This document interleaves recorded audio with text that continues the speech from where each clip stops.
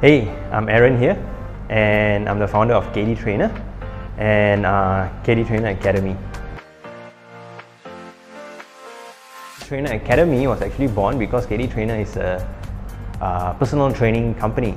So as a natural progression, this growth came with a need as well, which is we were looking for quality personal trainers, right? And we found it challenging to find it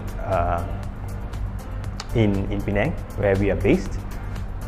So we thought of why not, me and Nizam, why not we train people to be competent trainers instead of looking, because looking was a really tough solution back then. So boom, there you have it, and the rest is history, as they say. Picking up from my previous answer was, like I said, it was tough to find personal trainers that will meet our standards or our levels of professionalism and expertise and skills.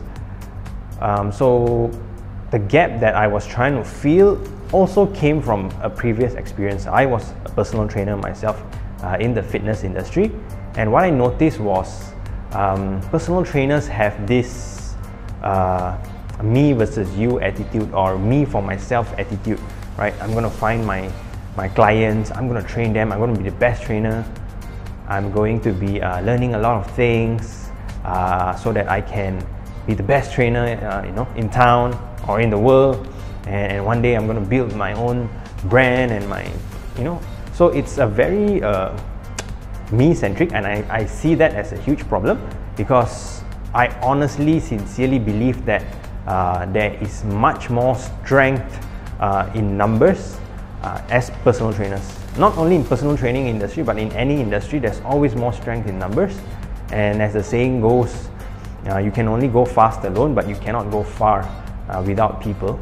So that was the gap that I was really trying to bridge with KD Trainer Academy, to show that trainers are much stronger when they collaborate rather than they stay as competition. So what I see is the academy being able to create trainers that elevate the standards of the industry as a whole, not just ourselves or our name, but we give them the skills, we teach them the mindset of being a professional trainer and the kind of ethics that they need to have, and we let them out so that they can elevate the standards of the personal training industry together with us. Even though they're not working with us, it's fine, as long as they keep that integrity, as long as they have that drive to be a true professional, and in hopes of redefining the word personal training, where people do not see personal trainers as just a part-time career or